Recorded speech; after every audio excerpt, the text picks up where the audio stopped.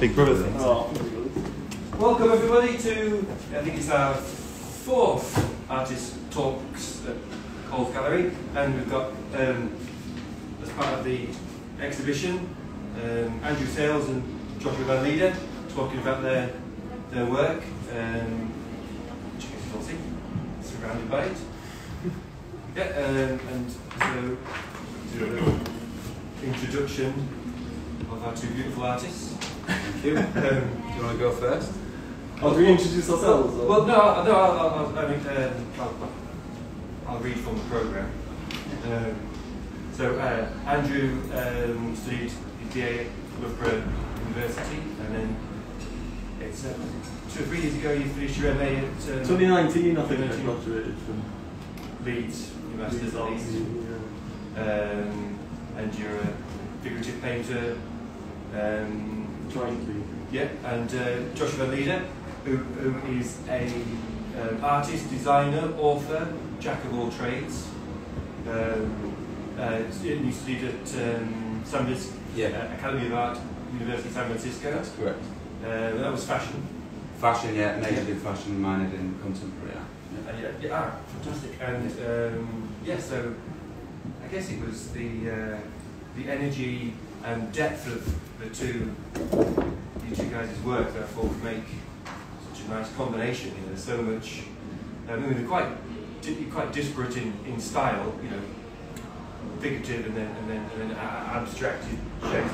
But there's lots to mesh together, and hopefully we can talk about some of those things and individually what your guys' work is about. So I don't know. I just have some questions that interested me about the stuff, but feel free to go off on a tangent about talking about your work in general, or if anybody wants to ask any questions, we can just put your hand up or shout out. That's okay with you guys. Yeah, that's fine. So I guess I thought I'm always interested in art, the idea of beauty or what's aesthetically pleasing. So I wondered where does beauty sit in what you do, what you make? Because I feel like that, you know, that's an interesting point. I mean, because the aesthetically pleasing works beautiful in a sort of sense, but also I feel like there's more to it. Well, I think it's hard to define what beauty is. So that old phrase, "Beauty's in the eye of the beholder." But I suppose beauty, the word itself, in terms of contemporary art, is quite a sort of scary thing to say. If you say something's beautiful, you maybe a sort of saying that you just like it for what it is, and maybe it isn't that, and it's all sort of subjective. But I think my idea of beauty is something that you're sort of attracted to aesthetically. So that doesn't necessarily mean the colours or the form. It obviously does as well, but sort of the ideas behind things as well and why they're made can be quite beautiful. So, say for example, if you look at outsider art and stuff like that, art that's just made for the artists themselves, they never exhibited, they've never been trained or anything. I think that's quite a beautiful thing for an artist to sort of make something that is just for themselves, and it's their own expression of themselves. But in the sort of normal ideas of what beauty is, it sort of isn't that. So it's very subjective, I think. But in terms of my work, I think I just like bright colours and sort of funny shapes and beautiful women and pictures and sort of golden things and stuff. For example, with that over there and stuff. But I think sort of the connotation or the meaning behind stuff can also be quite sort of spiritual or beautiful. But like I say, in modern art, it's quite hard to. It's quite sort of passive thing to say that. But yeah, it's a tricky thing really. But my point is that it doesn't necessarily have to be the sort of aesthetic look of something or the colours. It can be sort of why it's made or who the artist is. That's quite beautiful. Yeah, definitely. For me, I was in a very dark time, very difficult time period of my life. So creating these beautiful works, I would like to think they are beautiful. That's why I did it. Colour is obviously very, very important to me. We'll get onto inspiration and stuff, I'm sure, further down the line, but for me, nature is a massive enigma for me. Hugely get a lot of inspiration from it. Started off as a healing process for me, painting the sea, being around the sea, and it was very authentic and genuine. It just kind of evolved into what it is now, really. But in that sense, it's quite a sort of beautiful thing. Yeah. Sort of the what's it called, when you sort of go through some sort of trauma, yes. and you use art to sort of make stuff. Yeah, exactly. Maybe it's a bit too cliche. I don't know. No, I don't think. I think it's cliche because it's true. Because a lot of people probably use it in that way. So I guess in setting out to make the pictures, are you conscious of an idea of maybe not a subjective beauty like you were talking about, like people just making it for themselves, and I like that, but an idea that you're sharing a kind of this positivity, or that's the main aim, or you're sharing an aesthetic, so you're going to make something that perhaps other people think, oh well, that's beautiful, that creates this similar visually powerful. Sometimes for me, I'll create a couple of pieces and maybe I won't find it beautiful, but the inspiration from what I pulled it from is beautiful to me. So it's kind of different people interpret things differently. I've done that loads of times. I've done a painting where I've sort of struggled with it, and I thought this is the ugliest. Yeah. I was going to swear, but this is one of the ugliest paintings I've ever done. Then someone will buy it, or someone will sort of think that they really like it. And it's like, so you see it in a different way. I mean, it's an interesting thing. It's being sat in a gallery or being around galleries or going around galleries seeing artwork. It's something you ask that question of somebody else. That you say, what do you think of that? Or if something looks really beautiful, you say, what do you think of this? Isn't that beautiful? And you want it's the other person sort of share it, don't you? It's a thing thing. It's like a judgment together, isn't it? I think people's idea of beauty is built up by who they are, their environment, and who they're sort of with. If that makes sense. Oh, so, absolutely. Yeah. So there's certain sort of tribes and stuff in the far-flung corners of the world where sort of women who are overweight and have eaten a lot of food are perceived as very beautiful, whereas in the West it's more sort of slimmed down and it's pushed obviously by magazines and media that sort of slim body and stuff is more beautiful. But that's just the culture, isn't it? Yeah, definitely. That's defining people's idea of what beauty is. So would you say you're exploring more of a kind of subjective beauty or more of an objective beauty? Do you think you're are you channeling this kind of collective idea, or you think, this is my work, I'm wanting to make it beautiful, this is different? I'm more the latter. Like I like to sort of be pleased by my own work. So it's obviously my objective view of beauty is what makes my work the way it is, I think. Yeah, and for me there's a lot of chaos in my work. In different pieces there is chaos. And for me, the reason I paint like the way I do is because there is a lot of beauty that comes out of chaos and dark periods of time. And for me, I want people to know that and to understand that if I can get through it, then they also can. It's like cathartism in a way, isn't it? Yes. Yeah. Super. I think Van Gogh said something similar about beauty in nature and nature being chaos. Yes, definitely. And he saw that nature's so complex and so chaotic, but he found the sort of beauty in it. Yeah. Okay. So, moving on from, I guess, beauty, also what interested me about both your work is the sort of the materiality of how they're made. I mean, obviously, Joshua, your work it's the main question. Yeah. I mean, the colour does a lot, but the material and the structure.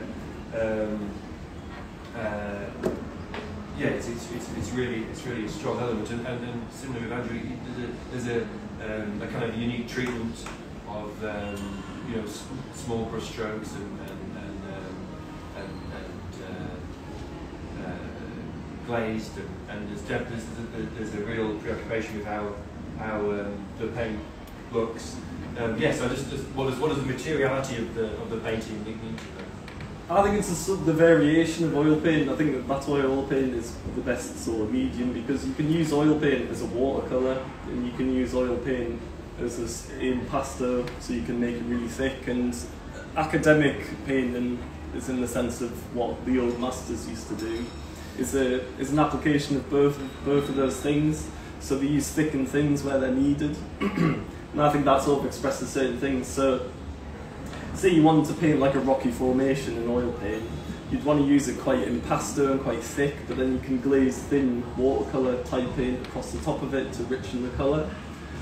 So, for me, the variations on how you can use oil paint and make it thin, make it thick, put them both together is what makes it the best medium for me.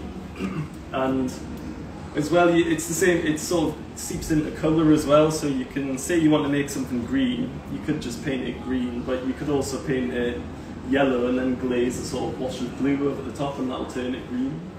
But it's that sort of that freedom to sort of do what you want with it in a way, and sort of play things together to make new sort of textures and stuff. It's like with Josh's work, you use glazes as well. Like, yes, I do. When I first saw it, I was like, you use glazes? How?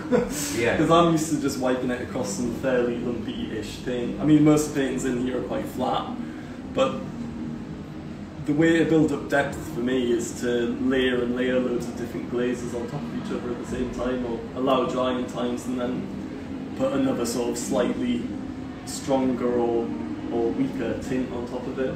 I think you do something similar, don't you? So you build up the structure, don't you? I definitely do something similar. But your works are very in-depth, I find.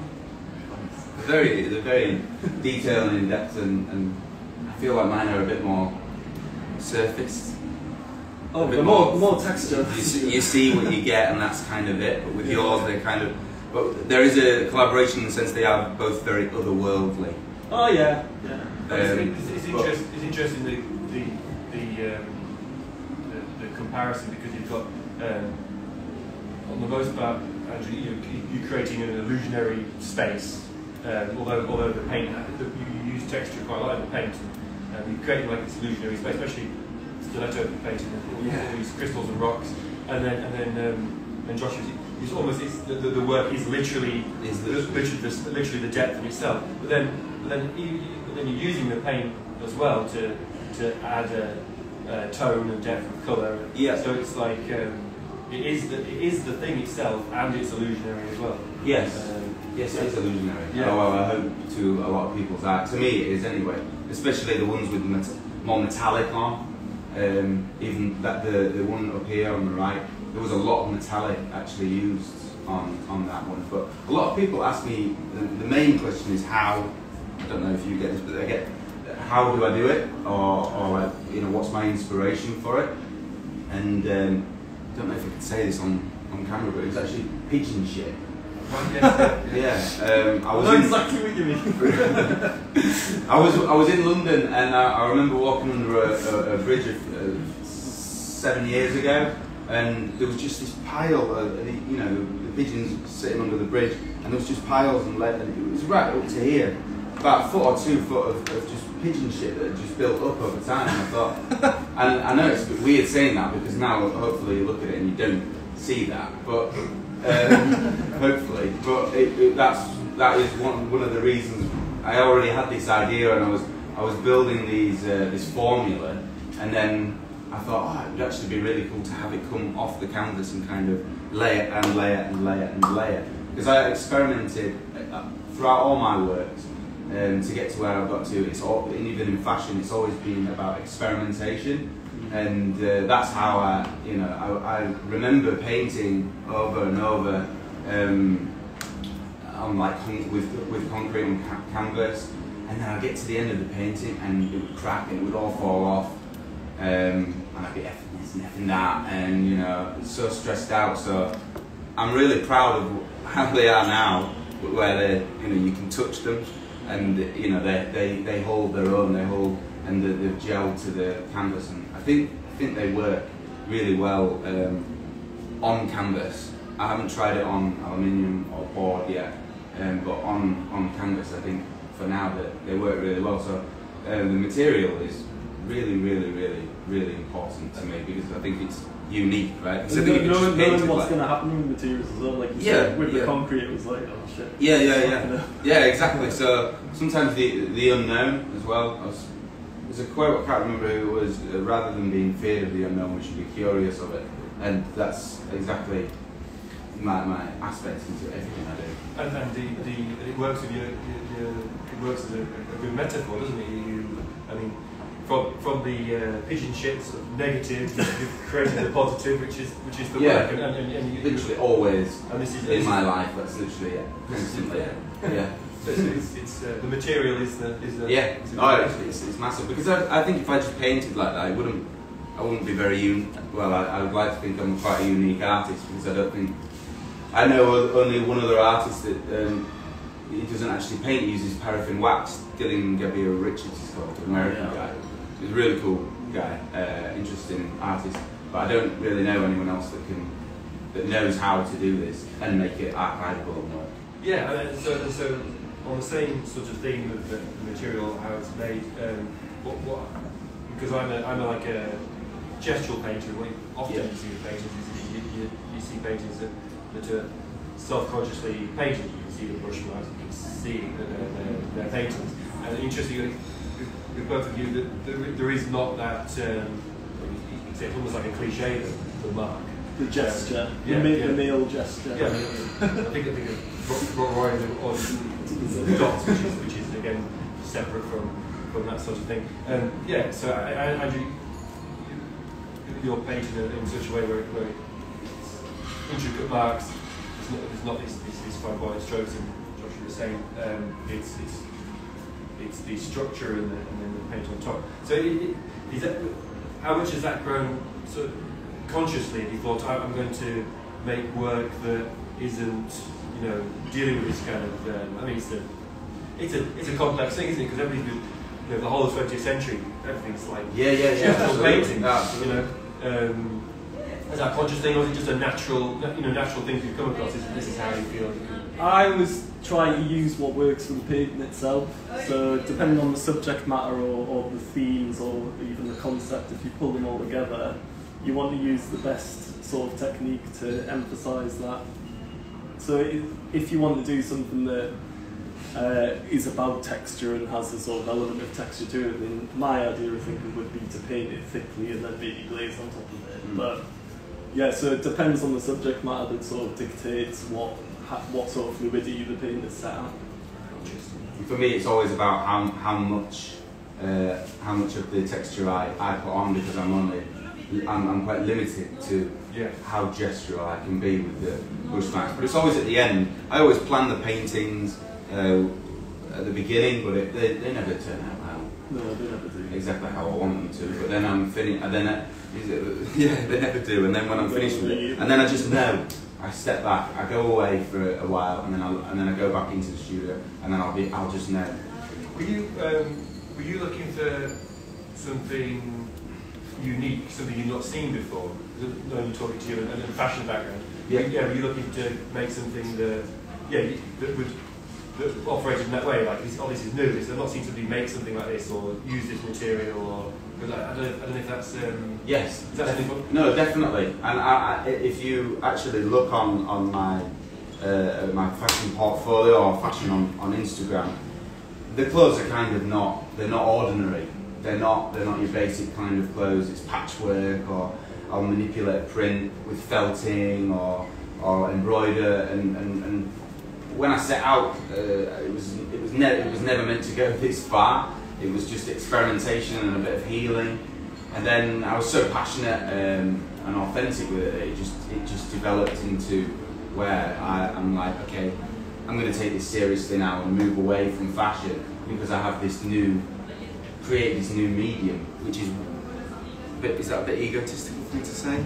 We're all egotistical. Yeah, I did. I created it, and I was so proud of it that it was enough for me to. I'm slowly getting back into fashion, but it was enough for me to It's almost like it's like finding a new medium, and once you've done your sort of however many 100 hours on it, you can sort of express yourself. Once you've kind of perfected it, that really hard work ethic, really passionate about it. Once you've perfected it, then you can kind of have a bit more fun with it, right? Right. Because things go wrong less. Yes. Of the time. Oh, yeah, exactly. So these are obviously a lot smaller than my ginormous pieces. Not taking anything away from these, but when I first started out, they were all this kind of size, and then when I started going bigger, I felt like I was losing the quality and the depth, and it wasn't holding to the canvas the way I wanted to.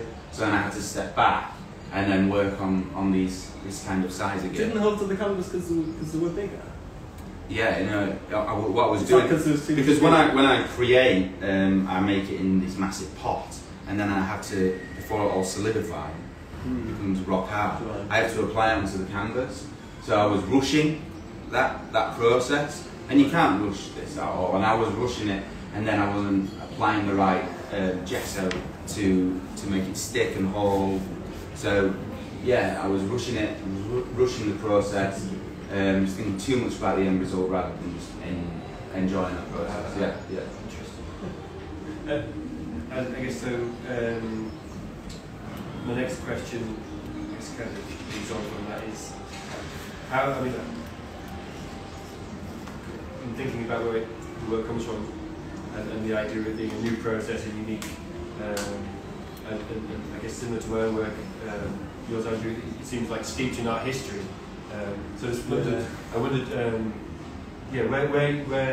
where you both see yourselves in relation to the huge weight and canon of making work after everybody else has done it. I find it a bit depressing sometimes when I go to certain galleries and see amazing sort of art history works, because I'm just like, oh Jesus, it's just so good. But if you look at say, probably the most famous artist in the world, Picasso, he totally pillaged Western art when he started inventing his sort of tribal masks, and he basically invented cubism and abstract expressionism early on in his life.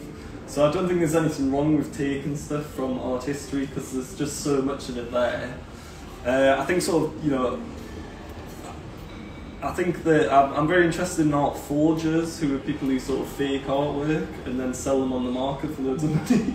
Because partly it's quite funny because it sort of takes on the art establishment, but it also sort of shows that art history is there as a tool, really. It's not really there to make you feel bad about your own work. It's there to sort of inform your own work. So I always I'm always trying to go to galleries and stuff just to look at new work, and I get obsessed with certain artists for like about 6 months at a time, and then I'll move on to the next one.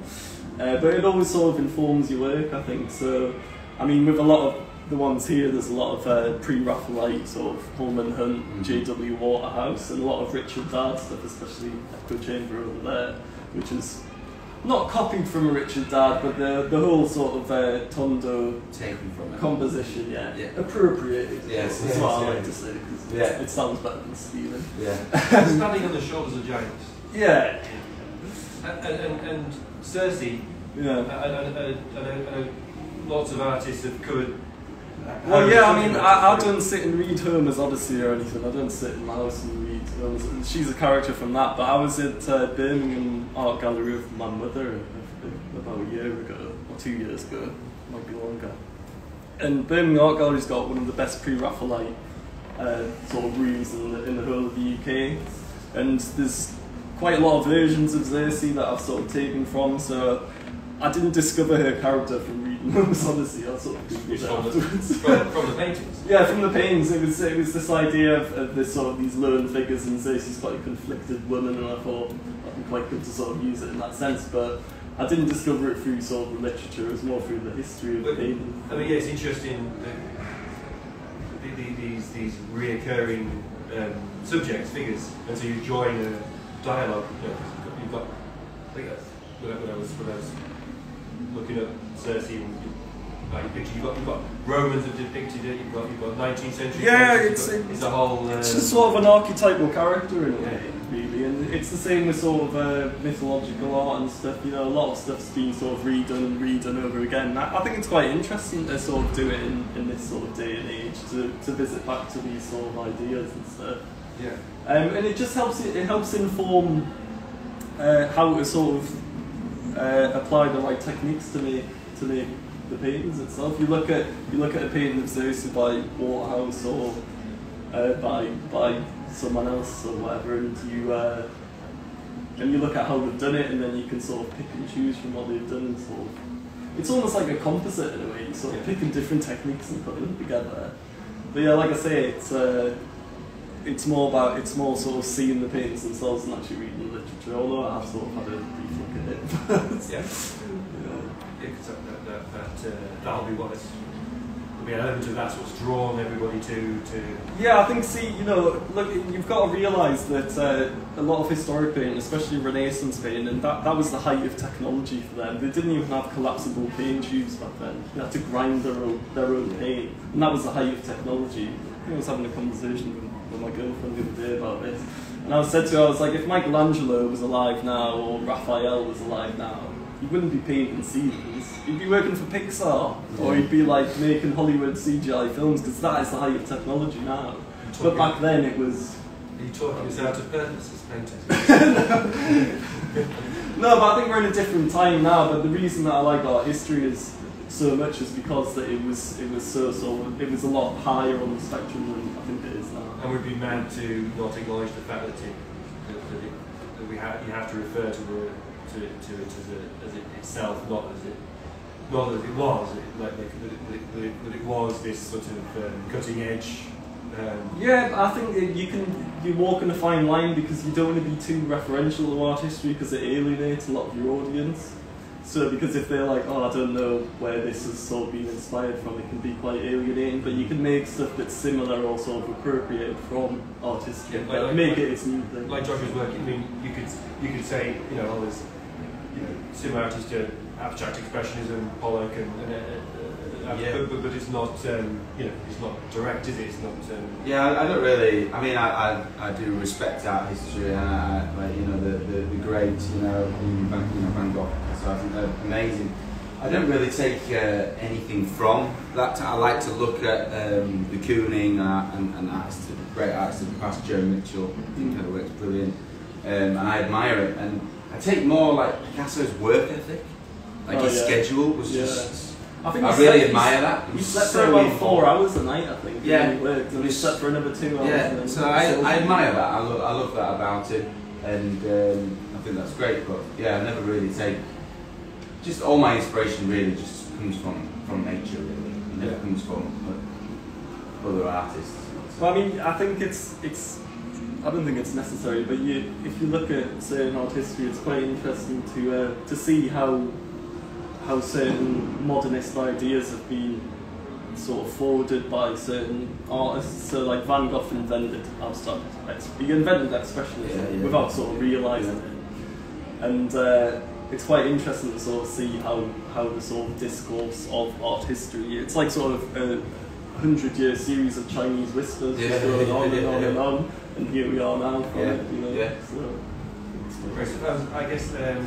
Talk about the environment. That's my next question. I know, Joshua, your work is almost completely informed by nature and environment, and also your own yourself. But then I know it's been important to some of your work as well, Andrew. So yeah, how our relationship with nature and the environment and the natural world.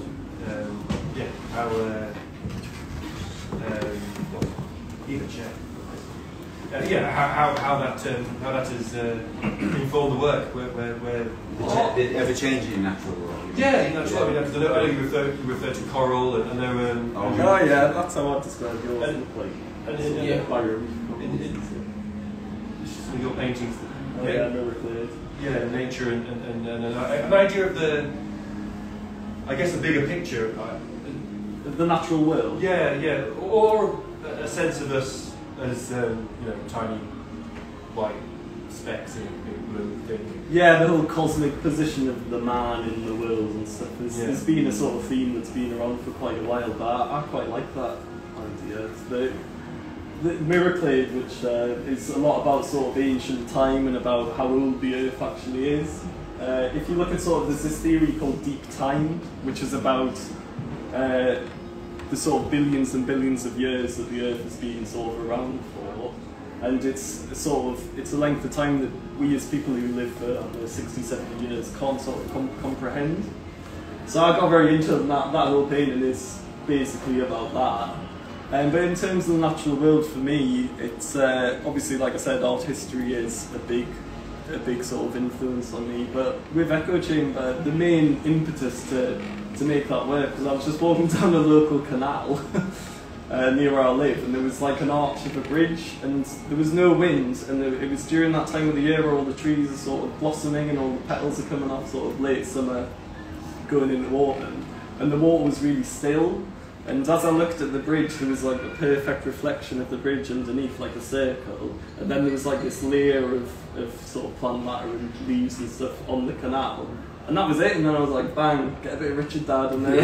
And there you go, you got a paint. Yeah. So it's going out in nature and sort of seeing stuff that you experience on like an everyday basis is part of it as well, I think. And I guess there's an allusion to the title and the concept alludes to other things, you know, the echo chamber. It has lots of the connotations. Yeah, well, while I was doing it, there was an idea. I wanted to sort of, as pretentious as it sounds, I wanted it to be a little bit about sort of time and how we sort of perceive time, hence the sort of dragonflies around the side. Because I only found out that dragonflies only live for like 1 day.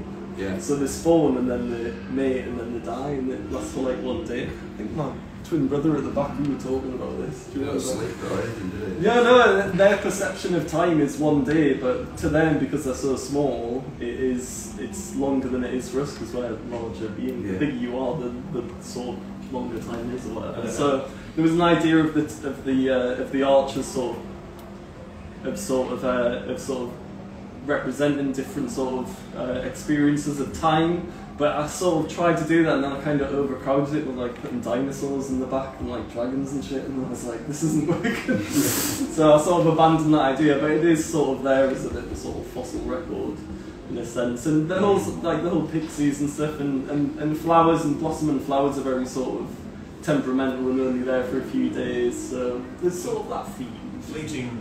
Yeah, like sort of a fleeting experience. Fleeting beauty. Beauty in the short-lived tyranny. Yeah, definitely. Yeah, and me? Well, mine's very literal, isn't it? I mean, this one here up here was actually one of my new body of works that I'm bringing out. It's all inspired by natural catastrophes, but hopefully, you know, there is beauty in that as well. You know, nature is just such a powerful enigma. I know I sound like a broken record, but it's all inspired by nature and the ever-changing natural world. And we need to respect it and cherish it and love it. It's like sort of an environmental aspect of it. Yeah, massively. And that's, I don't want to jump a question, I don't know if you're going to ask this at some point, but my new body of work, I gathered up tons of fishing rope from the coast with local fishermen, and I've cleaned them. I'm going to be putting that into my work, fishing ropes and making sculptures and stuff out of it. It's going to be pretty mad, but then with the texture and stuff, so that's where I'm going with it after this natural catastrophe. Yeah, and again, with your... Because I don't want to be too predictable. I don't want to just do coral scapes. Yeah, you don't want to keep sort of doing it. Yeah, I want to keep changing it up. And with this one, it's all makes me think of volcanic lava. Yes, and exactly. And again, like with the you know, I mean, it's literal as well as metaphorical, isn't it? It's sort of destruction, but you know, new land and new things are only created through volcanic through destruction. The things are always reborn, and there's real true beauty. It's like when Aborigines burned down big sections of the outback. Yes, to clear it. Stuff, yeah. It's exactly that. Yeah, and a bit on a deeper kind of personal side. being down and depressed, and then kind of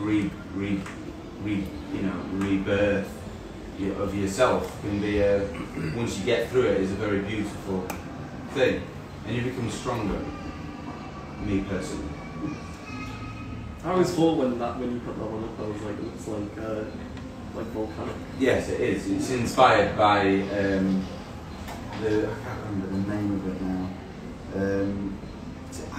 Somewhere in Iceland.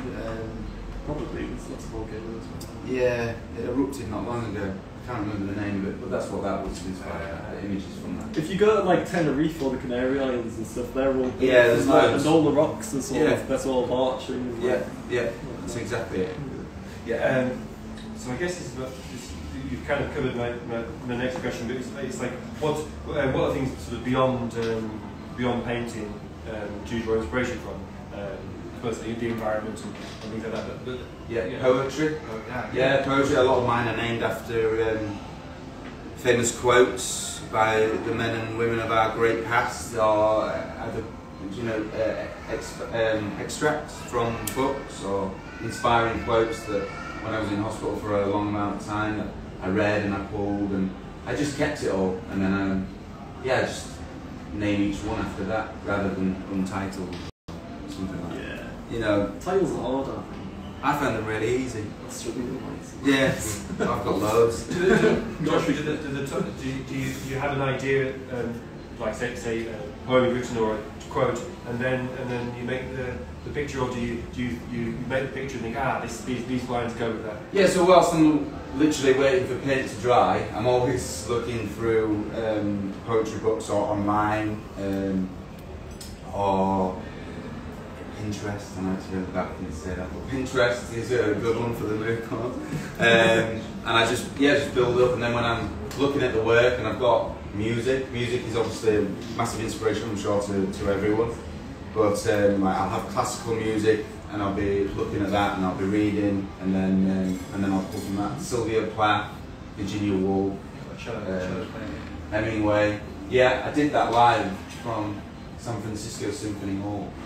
And then so you turn the cello into the girl. I turned the cello into a girl. Oh yeah. Yeah. Yeah, I've not seen that in ages actually. Yeah. And Andrew, I guess seriously concept driven. You've got a concept to begin with, and for me, like I said, the art history does have a big sort of influence on me, but certain sort of current social anxieties that I think we all have make their way into my work. So Stiletto, the meaning behind that is really about social media and the internet and how it's sort of changing our lives in a way, and how we sort of duplicate ourselves through social media. So I don't want to sort of think that I'm just sort of illustrating my negative thoughts or what I'm thinking about at certain times, but there are sort of outside aspects beyond painting, like you say, that do sort of inspire you and make you want to sort of, in a sort of cathartic way, express yourself.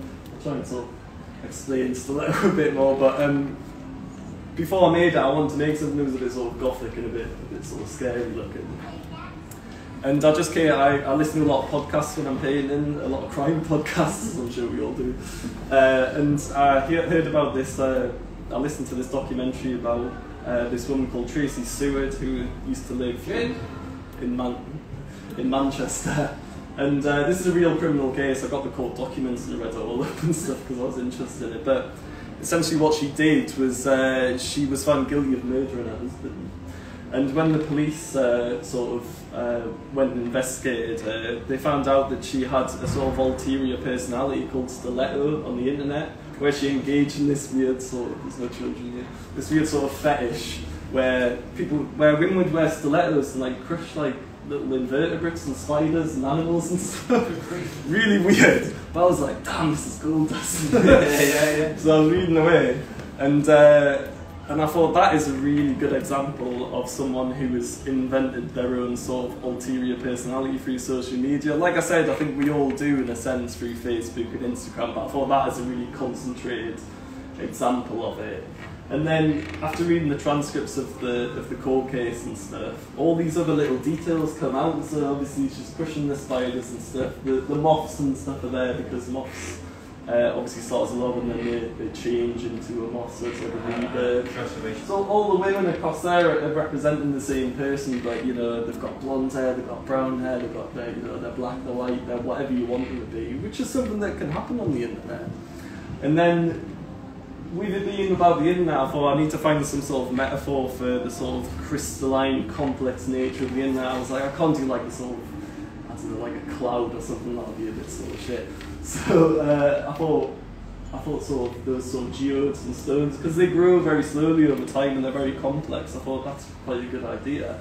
But then, while I was doing that, as I was reading the court transcripts, the way that she disposed of her husband's body was quite gruesome. But they chopped him up and then they sealed him in concrete. Sealed these bits in concrete and then sunk them in the bottom of a river. It's horrible. How did you get caught?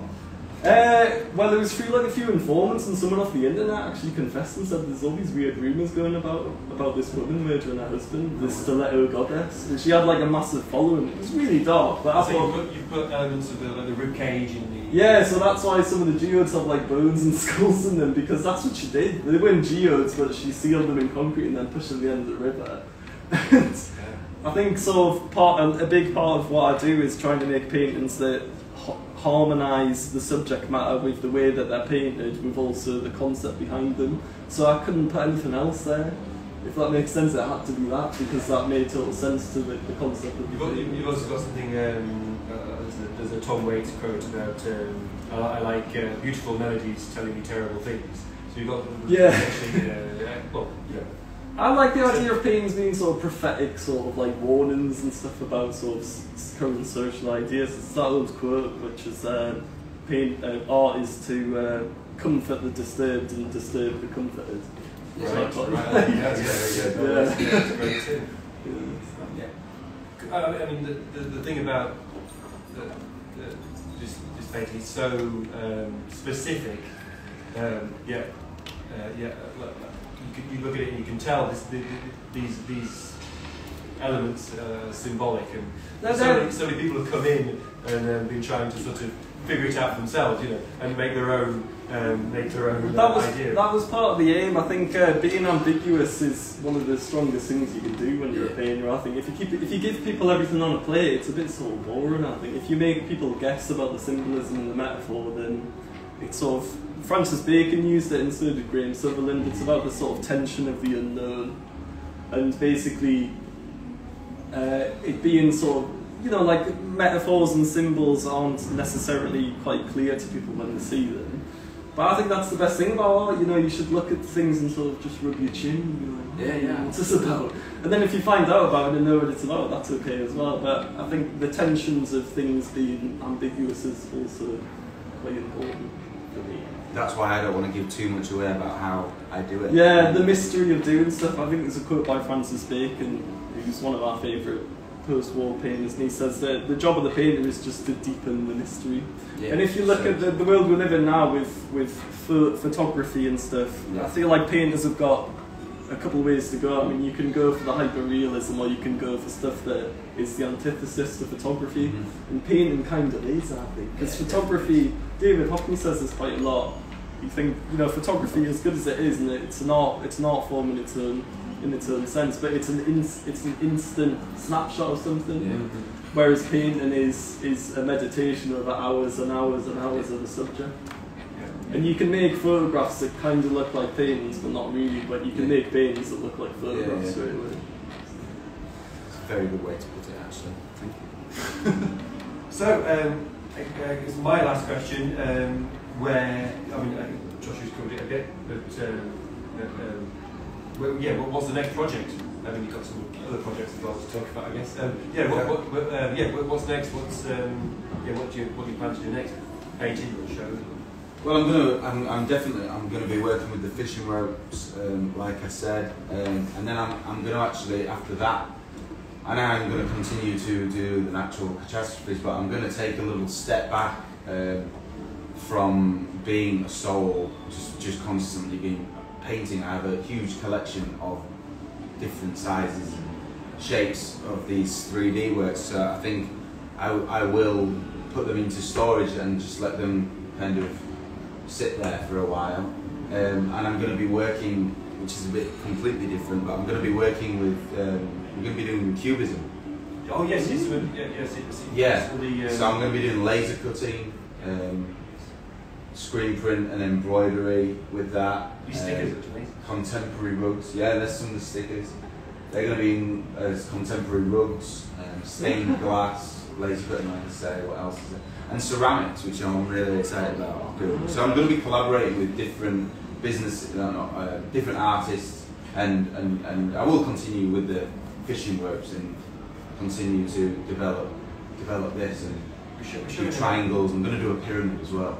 I'm going to make a big pyramid, a life-size pyramid with all this 3D. So you put it on the wall? No, it'll be it's going to be a sculpture with the 3D coming down the pyramid.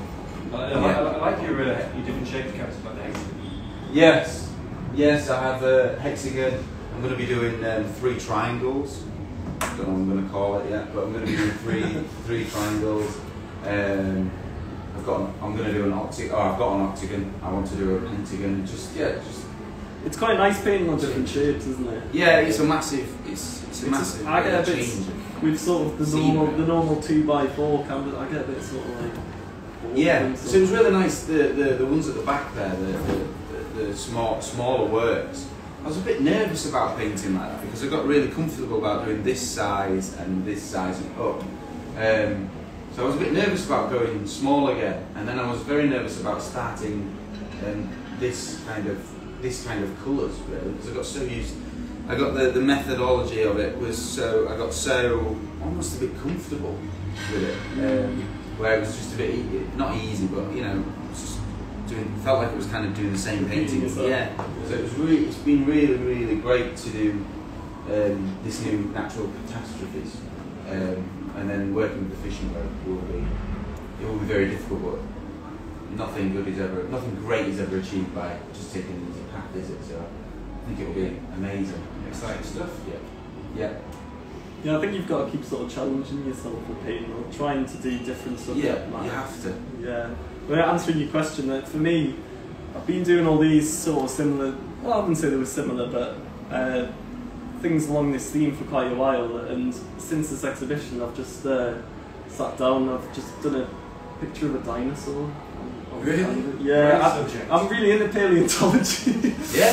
And I was like, this is really nerdy, this will never sell, but I needed a bit of a break from sort of making the work that I was doing, so I'm just having a little sort of refresher. Just doing it for myself. You never know where those moments are going to take you. Yeah. You might go from dinosaur and then you might, I don't know, who knows? His head off. Yeah, who knows? No, you never know. But I think you've got to sort of give yourself little breaks, I think, in between bodies of work, and it's quite nice it's quite nice to just do something for yourself. I'm not going to exhibit, I'm just going to put them on the wall. I'm a big fan of dinosaurs too. I know. Do you want to buy it? So I guess that concludes my questions. If anybody has anything to ask or any other questions or wants to shout out anything in passion, just raise your hand. I'll just shout it out. Hey, well, thanks so much for thank you for coming, and I hope you all like the show. That's all I can say. Really. Thank you. And also invited Gerald here. He's got these awesome rings that he makes. All right, yeah. Just to check out as well. Yeah, they're damn cool. Yeah, excellent. Thank you. Oh yeah. Thanks very much. Thank